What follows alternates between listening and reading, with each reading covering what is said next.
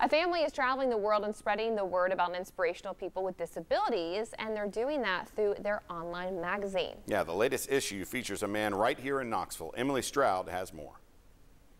Neurobrilliant is another term that we came up with to describe people who live with disabilities or different abilities.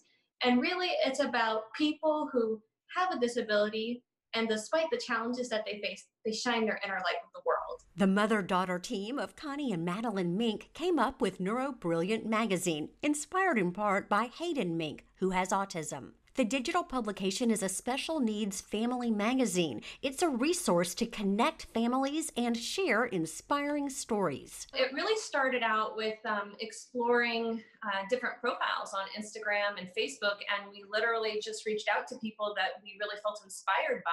Check out Houston Vandergrift's Instagram page focused on international travel photography. The 22-year-old Knoxvillian is the cover story for this month's edition, The Ups of Down Syndrome.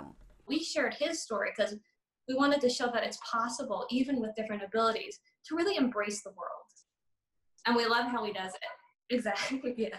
I'm good. He is a big personality. He doesn't meet a stranger. He has so much joy and so much love in his heart for people. He's definitely a people person. We caught up with Houston and his family on a Zoom call from the beach. We've been very blessed to be able to travel and do things, and he just opens so many doors. You know, he never meets a stranger.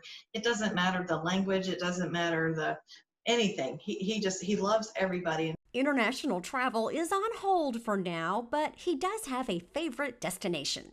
France. Houston's parents enjoy photography, and he earned a photography certificate at UT. He says he doesn't have a favorite travel photo. He loves them all. Yeah, I do. He loves being behind the camera and in front of it. In fact, acting is his other passion.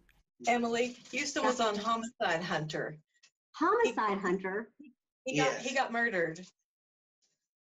Houston, what was that like to get murdered? I don't know, just have fun. He just has fun, whether it's playing sports or acting or taking pictures all over the world.